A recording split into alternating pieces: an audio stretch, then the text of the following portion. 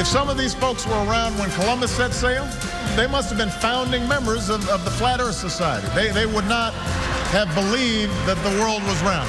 President Obama was right, and they were dead wrong.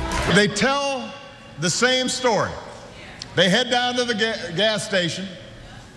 They make sure a few cameras are following them.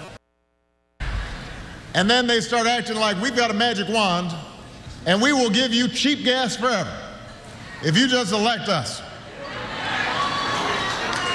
Every time. Been the same script for 30 years.